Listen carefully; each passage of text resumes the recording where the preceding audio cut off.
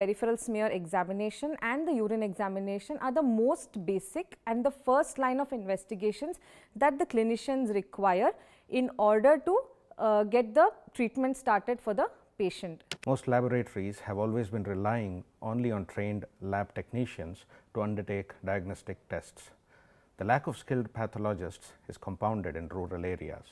And by the time we had the report over here, it said leukemia, and then the very next day she went into a blast crisis and we lost her.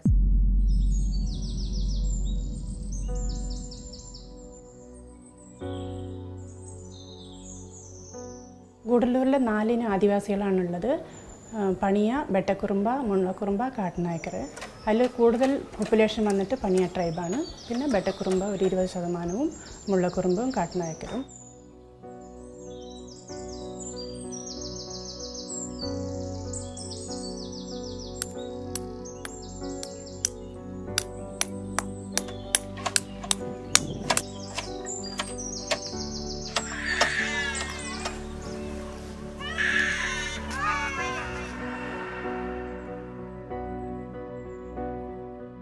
First எல்லாம் யாருக்காச்சும் உடம்பு சரியில்லைன்னா first hospital போக மாட்டாங்க, சாமி தான் பார்ப்பாங்க. சாமி பார்த்துட்டு அப்புறம் அவங்க என்ன சொல்கிறாங்களோ சாமி அதை கேட்டுட்டு அப்புறம் தான் கூட்டிகிட்டு போவாங்க. இப்போ அப்படி இல்லை.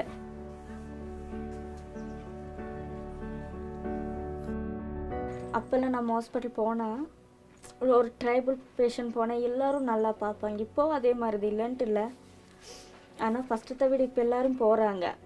ஃபஸ்ட்டு ஒரு ஏஎன்சி ஆகட்டும் வீட்டிலே தான் delivery ஆகுவாங்க.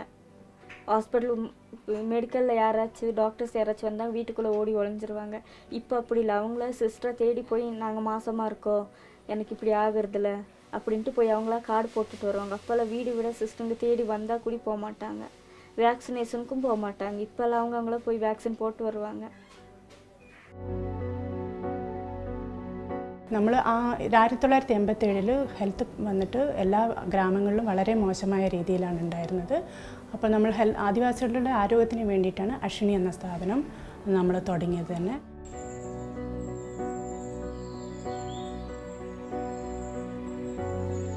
This is a hospital which is for the tribals of this Gudalur and Pandalur Taluk. So we cover about 20,000 of the tribals, about 320 hamlets. When we started the hospital years back, it started as a small community center for the tribals and then slowly grew into a hospital.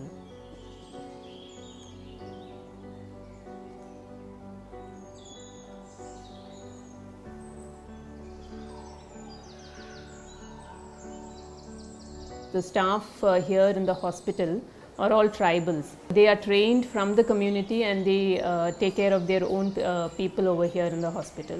So the tribal patients also find it very easy to come here and also get treatment from here because their own people are around. So when they go to higher centers, they find it very difficult because it's a totally new atmosphere, it's out of their comfort zone. So they really don't want to go to higher centers.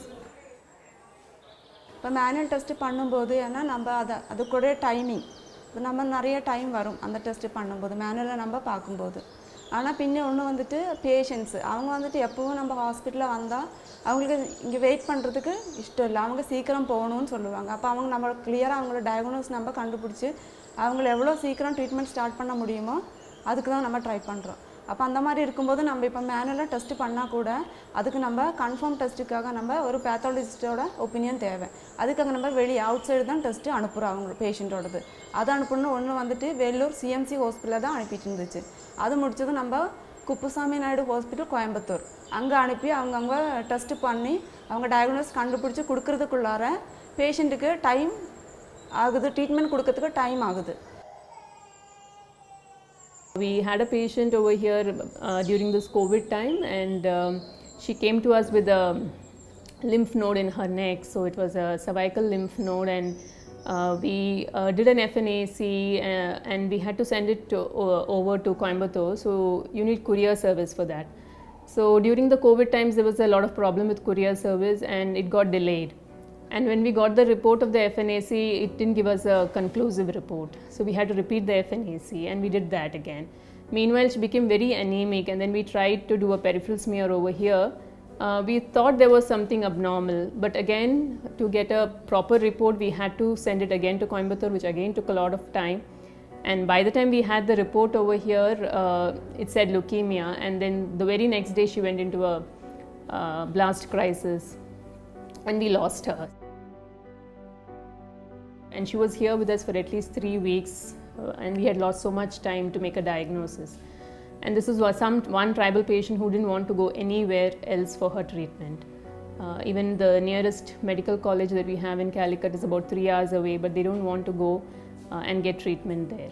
In those cases, if we had reports immediately, we would have started treatment on her earlier and we could have saved her life. A lot of the tribal patients have anemia, and based on the picture that the peripheral smear is giving us, then we look at whether it's microcytic, macrocytic. So then that helps us to at least start treatment before we can try and do other investigations. Even the B12 assays and folic acid assays will have to go outside. So at least we can start them on treatment earlier based on these peripheral smear reports. SVB Bangalore is a global delivery center of Silicon Valley Bank. The headquarters is in Santa Clara, California. The bank is over almost 38 years of legacy. SVB is a comprehensive suite of the CSR program to ensure food security, rehabilitation and support to the underprivileged. We at SVB CSR make sure to get the right inputs, connect the right people, and think of all the ways our efforts, investments and resources can truly make a difference. This part of our work connects us with the amazing people of Gudalur Adivasi Hospital and many more who overcome enormous obstacles every day and are eager to make the most of what they have. The lack of skilled pathologists is compounded in rural areas. Through our CSR partnerships at SVB, we identified the AI 100 from SigTuple, which could help us bridge the rural healthcare gap. And what our device, that is the AI 100, does is it identifies the cells on the peripheral smear, and all you need is a simple technician who can make the smear and stain the slide, and he feeds it into the machine, and this machine identifies these cells, takes images, and these images are further processed by a neural network which pre-classifies the cells into RBCs, WBCs and platelets, and will give you the images of the morphology of all these cells. So what happens further is the clinician or any of the pathologists who are working there at the center can look at these images, and this gives a clue to the diagnosis and definitely will help the patient to get a better health care.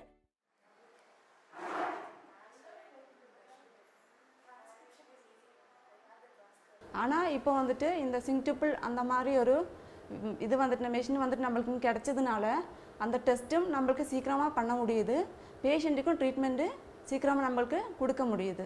ஏன்னா அவங்க அவ்வளோக்கு wait பண்ண வேண்டிய அவசியம் கிடையாது.